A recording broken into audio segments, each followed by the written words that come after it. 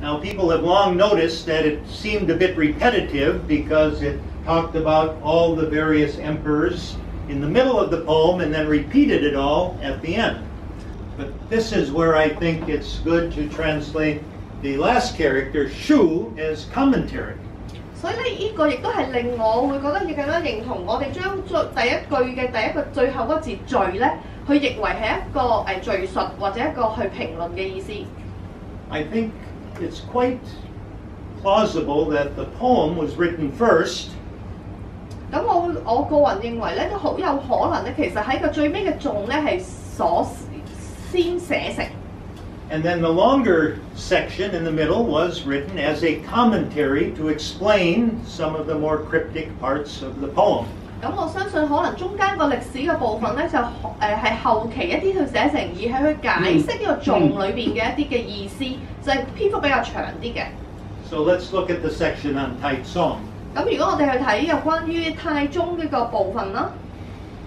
In that short section of 8 lines, it mentions how the scriptures were translated in temples built. 咁喺呢個碑文裏邊，我哋會睇到佢描述當時嘅經文去被翻譯啦，而去開始呢啲寺廟去建立嘅。Most of each 8-line description is just saying nice things about the emperor. 咁當然佢描述太宗年代嘅一啲嘅句子咧，其實都係一啲歌頌喺嗰個年代嘅事啦。But in each one, they say a couple specific things that happened during his period. 咁但係咧，其實喺當中嘅描述裏邊咧，都有啲特別去講到當時嘅一啲嘅重要嘅信息俾我哋。So when you look at the commentary earlier on, you see these same scriptures mentioned several times. 咁所以我哋睇翻當中間部分嘅評論嘅時候，我哋會睇到同樣嘅信息，佢俾我哋更多嘅資訊嘅。That they were brought by Alopen, the first missionary. 咁啲經文咧係啲經書咧係由阿羅本呢個宣教士帶嚟㗎。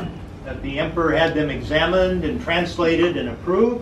咁當時嘅皇帝咧就由派人去查閲過咧，亦都去審閲之後咧係命人翻譯嘅。And that eventually they were approved for spreading in the kingdom. 所以最後咧就批准佢哋去係將基督教呢個信息咧喺個國內去傳揚。Xuan Song. 咁啊，關於玄宗。Here they mention imperial tablets and celestial writings of the emperor. 咁喺呢度咧，佢有講關於個皇榜啦，同埋一啲書。And in the commentary, it tells how the emperor sent a general to bring sacred portraits, obviously, of the emperors to give to the church as a gift. 咁我哋會睇到當時嘅皇帝係派一啲將軍啦，就去將呢啲咁嘅經書咧傳帶到嚟啦，亦都係安放喺個寺院裏邊嘅。And how the emperor himself did some calligraphy and presented it for display in the church. 咁亦都睇到皇上咧係親自去題詞啦，去俾佢哋擺喺嗰個寺廟當中嘅。So again, we see how these sections are very much explaining some details found in the poem. 咁所以我哋睇到中間呢個評論裏邊咧，係俾咗我哋一個有關頌最後一部分嘅頌裏邊嘅一啲嘅附加信息。Susong, the poem is longer than the commentary. 咁咧去到肅宗嘅時代咧，我哋睇到個頌嘅一部分咧，就係比嗰個評論係更長嘅。And the poem really says nothing special about Susong except the normal flattery. 咁但係其實個頌裏邊咧就冇特別描述當時有咩特別事情發生啦，主要係歌頌嗰個皇帝個年代嘅事啦。But even there, the commentary gives some more specific detail about how some churches were built during his reign in certain areas of China. 咁但係喺個評論裏邊當中嘅部分，雖然字數比較少啲，但我哋會睇到佢特別有提到喺肅宗嘅期間咧，有啲寺院係喺個國土裏邊唔同嘅地方去建立出嚟嘅。So it could very easily be seen that we have a theological commentary and then a commentary here on the parts of the poem. So rather than talking about a tripartite structure to the stele, we might talk about a two-part structure, the way the introduction does, just the song bin shu. 咁所以如果我哋用咁樣去配合去睇嘅時候咧，其實可以將個碑文咧變成係兩部分嘅結構，而第一部分嘅神學結構其實都係關於個頌嘅排列方式。Now what complicates our understanding of the stele is that these other documents also have to be studied and compared. 咁但係當我哋要了解一個碑文嘅時候，其實可能一啲其他嘅手抄本我哋都要去研究啦、對照啦。And unfortunately, we don't have a chance to go into those at all this evening. 咁我哋但係今晚我哋唔會夠時間去睇翻到其他嘅唔同嘅經文同埋手抄本嘅。But until we see all of these and study them all as a unit, it will be hard to get an answer to some of our questions about the nature of Jingjiao Christianity. 咁但係其實我哋如果要研究嘅時候，對有關呢個景教嘅一個本身佢個本質咧，其實都未必好容易下到個定論嘅。But there's one other overlooked fact about the stele that I think is important in our discussion. 咁但係我哋睇到個景教碑裏邊，亦都有個議題咧，都係好值得我哋去深入啲去研究嘅。This was a public document to be erected in public. 咁因為我哋要留意呢個碑文咧係樹立出嚟咧，其實係俾公眾去睇嘅。That meant that either somewhere in here the text had to go to the official office and be approved for erecting. 咁所以我哋會相信咧，我哋當時要樹立呢個碑文嘅時候咧，一定係得到地方或者一啲政府嘅機構咧去個審批。So the Christian Adam or Jingjing could not just write the text the way he wanted to write it. 咁所以我哋睇到當時嘅牧師景直，佢唔可以即係隨意去寫一啲嘢出嚟啦。But he had to write it in a way that it would engender approval from the government authorities. 所以佢要表達出嚟嘅字咧，佢都要睇到佢要預期咧係當時嘅政府係會通過審批嘅。Now thinking about that might help us think more about how we interpret the wording in the text.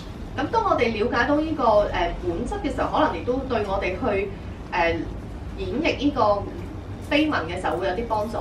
And my current research is trying to read this as a text with two messages. 咁我最近嘅研究咧，其實就係將呢個碑文嘅字咧，用兩個唔同嘅角度去睇佢。That it was written in a way that when Christians read it, they would see the Christian significance. 咁咧就係一方面咧，就係如果係基督徒去睇個碑文嘅時候咧，基督徒會得到個基督教嘅信息。But when a non-Christian Chinese reader, a Buddhist or Taoist or someone with just traditional Confucian beliefs read it, they would also see a message that was not objectionable, even if it was a bit curious. 咁但係如果有一啲非基督徒或者係當時一啲道教啊、佛教啊或者一啲儒教嘅人去睇一個經文嘅碑文嘅時候咧，佢哋得到嘅信息咧就唔會令佢覺得係一個對佢哋自己所持嘅信仰係一啲相違背嘅事。So I call this one stele, two messages. 咁所以我哋會睇到係一個碑文係兩個信息喺裏邊嘅。And I'd like to give you a couple examples of this, so we're starting to run out of time here. 咁因為時間關係啦，或者我哋好快咁同你分享一啲嘅例子啦。Let's look at the creation of the world and man as it's described. 咁或者我哋首先我哋去睇下有關於創世同埋創造人嗰個嘅描述啦。This is at the beginning of the theological section. 咁呢個咧就係喺嗰個神學嘅評論嘅開始嘅部分。And 3:11 says he created the cross character to settle down the four corners of the world. 咁係呢一句佢就話判十字以定四方。Now the shi character traditionally could refer to the four cardinal directions, north, south, east, and west. 咁十呢個字啦，其實傳統上咧亦都可以解釋作為東西南北咁樣去分嘅。And in a 2nd century dictionary explaining language and analyzing characters, it says 10 is the number of completeness. 咁係由第2世紀嗰陣時嘅詞典，我哋説文解字裏邊咧，將呢個十字咧去解釋為呢個被捉嘅意思，即係足夠嘅意思。The horizontal stroke denotes east and west. 咁打橫嗰棟啦，就係解東至西啦。The vertical stroke north and south. 咁直嗰畫咧就係由南至北啦。So there are 4 directions and the center in agreement. 咁佢就係話四方嘅去到中央則四方中央被移。So no problem with a Chinese person reading this in connection with a creation account. 咁所以如果一啲非基督徒去睇個十字咧，就係、是、對於一個創世嘅概念嘅時候，佢用即係東南西北嘅方向咁去睇咧，佢對佢嚟講，佢嘅理解冇問題。A Christian reading this, of course, would think immediately of the cross of Christ. 咁但係如果基督徒睇個十字咧，就會馬上聯想到耶穌咯。And think of the Bible passages that tell that before the foundation of the world, God had already planned His salvation through Jesus. 咁喺聖經一度都話俾我哋聽，就係呢個世界創世之先，其實上帝已經係俾咗我哋一個救贖嘅計劃。In the next line, it talks about He stoked the original wind and brought to life the 2 forces. 咁下一句咧就係話古原風而生而起。Again, the original wind. Christians think of the Holy Spirit hovering over the waters at creation. 咁如果基督徒睇個風咧，就會可能會聯想到上帝嘅靈運行喺水面呢個事件啦。Chinese readers would think of the archi at the second part. 咁如中國人非基督徒嘅中國人去睇咧，佢哋可能嘅重點就睇咗義氣呢兩個字啦。And the yin yang that was also around at the time of creation, according to Taoist and Chinese legends. 咁由中國嘅傳統啦，或者係道教裏邊咧，佢都會睇到呢個創造由陰同陽咁開始啦，所以佢哋嘅睇法或者理解咧就會咁樣去睇啦。 4, 2, and 3 talk about the darkness and void of creation. 咁第2、第3句咧就關於黑暗啦，同埋嗰個光啦，同埋嗰個創造天地嗰個故事啦。Being replaced by heaven and earth, sun and moon, day and night. 咁所以當中有睇到有天啦、地啦、有晝啦、夜啦。And again, Christians would immediately think of the first chapter of Genesis. 咁如果基督徒咧就馬上聯想到咧創世記嘅第1章啦。But this also agrees with Chinese creation legends. 咁但係當中呢兩句咧，亦都同中國嘅世界嘅世界嘅創造咧都係吻合嘅。Then he goes on to talk about creation of man. 咁之後咧就會講到人嘅創造人啦。And how after all the other creatures, man was the crown of his creation. 咁亦都講到關於創造咗萬物之後，人咧就係管理個萬物啦。In 4:6, a Chinese reader again would see the Liang character and maybe think of Mencius and Liangxin, the goodness of heart. 咁當去到第6句嘅時候，中國人睇到個良字啦，可能佢哋會聯想到係良心啦，或者係一啲即係好嘅一個字啦。And He as the Confucian ideal for man. 咁和啦喺呢個字啦喺個儒家嘅思想裏邊咧，亦都係一個人嘅一個目標啦。But a Christian would immediately probably think of Ephesians chapter 4, how we are created to be like God in true righteousness and holiness. 咁但係基督徒咧，可能佢馬上去聯想到以弗所書裏邊所講人係照着神嘅形象做嘅，有真理同仁義同埋聖義。However, the final character, He, can also be read as companion. 同埋最後一個字嘅和咧，其實亦都有一個伴侶嘅意思嘅。So a Christian might take this line also as referring to the creation of woman. 咁而基督徒亦都可以將佢理解為咧由創造女人呢個事件嘅。And then the following line talks about man governing creation, again in biblical context, very familiar. 咁去到第7句咧，就係講關於人去管理呢個萬物啦。咁呢個係亦都同聖經裏邊嘅描述係吻合嘅。It goes on to talk about the fall into sin, mentioning Satan. 咁下一部分咧係關於人嘅犯罪同墮落嘅部分啦，咁亦都當中亦都提及撒旦。And here giving a whole list of some of the different problems created by sin. 咁咧喺當中咧列寫咗好多由罪所而引申出現嘅一啲嘅問題。Again, I don't think Chinese readers would have any problem identifying with these types of human beings. 咁而作為中國人嘅讀者去睇呢啲嘅問題嘅時候，佢都唔會覺得有啲咩特別嘅。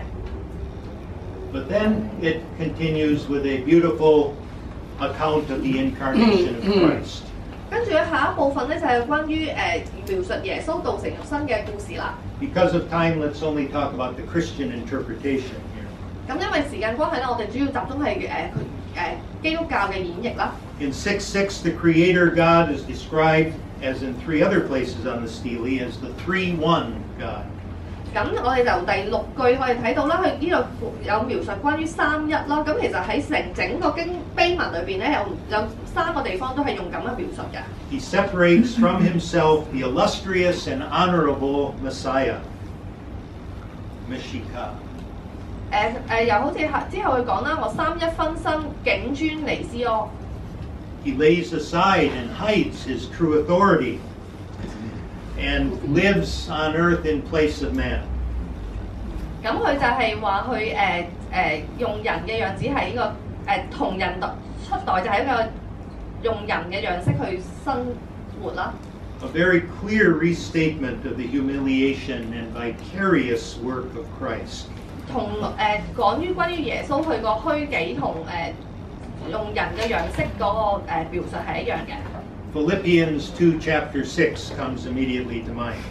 咁腓立比書嘅2章6至8節咧，就即刻就會俾我聯想到出嚟啦。He made himself nothing by taking the very nature of a servant, being made in human likeness. 就係關於反倒虛己，取了奴僕嘅形式，成為人嘅樣式。And humbled himself unto death, even death on a cross. 自己卑微，全心順服，以至於死，且死在十字架上。And 6:9 even can be read as a clear example of the active obedience of Christ, his living a perfect life for us. 咁而第9句啦，同人出代咧係可以形容到係耶穌嘅主動嘅順服。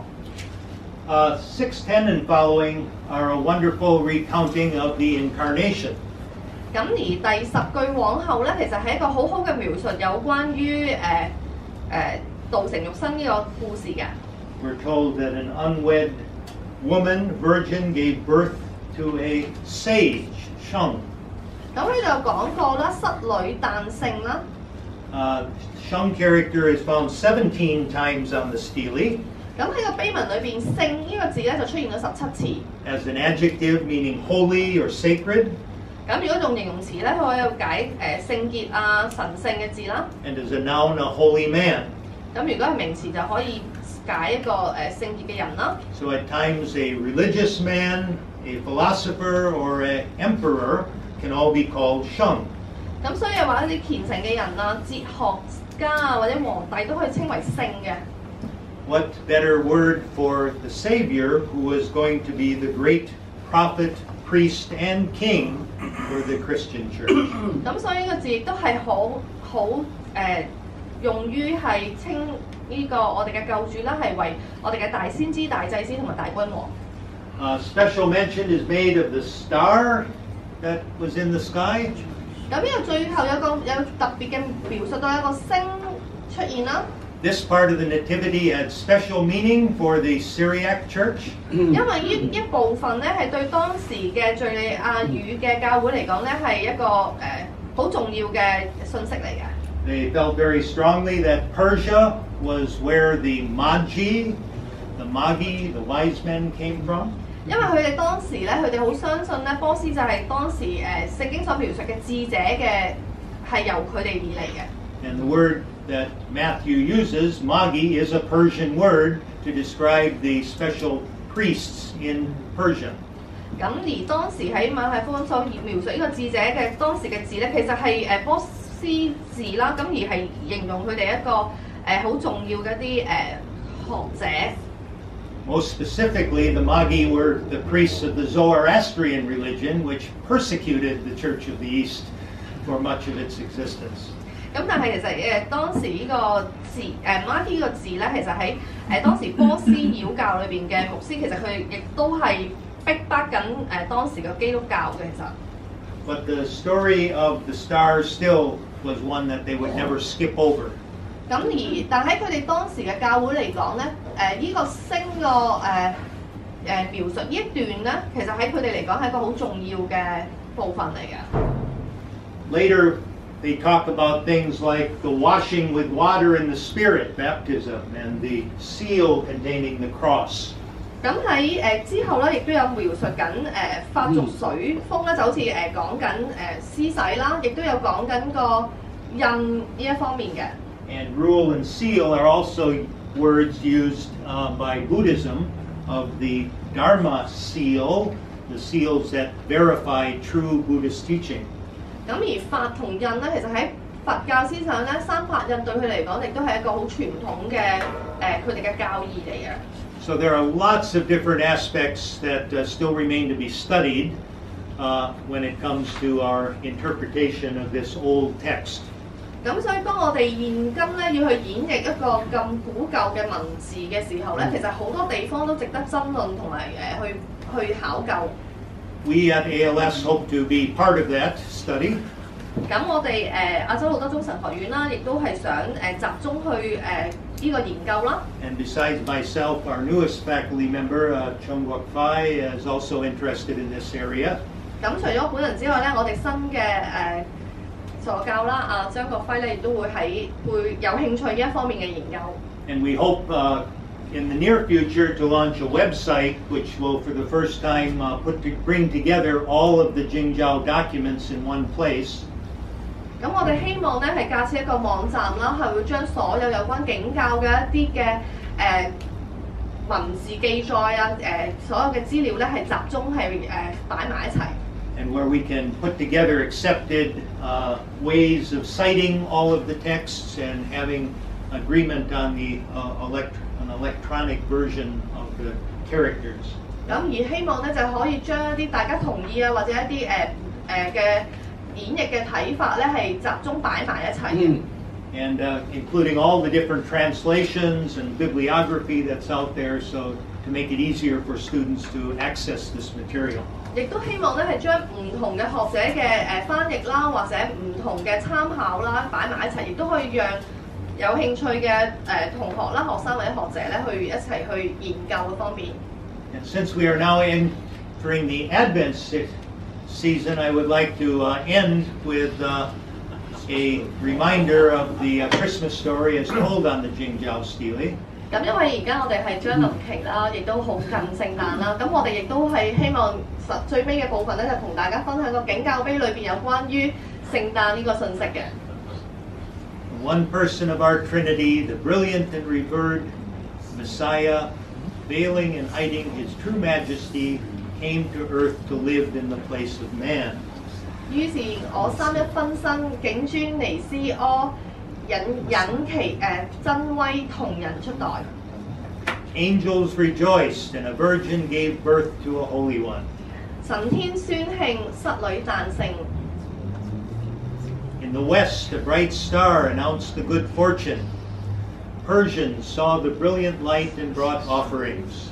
於大秦景肅告長，波斯諸要以來供。This fulfilled the old teaching of the 24 prophets. He introduced life and eliminated death. He raised a bright sun to dispel the darkness. 原24聖有說之舊法，開生滅死，原景日以破暗苦。He left behind 27 books which tell of the fundamental change which liberates captive souls. 經流27部，將原化以法靈關。One person of the Trinity entered the world. His redemption and salvation knew no limit. The sun arose and darkness fled. All recognized the true mystery. 分身出代，救度無邊，日星暗滅，咸正真圓。Blessed Christmas. 祝大家聖誕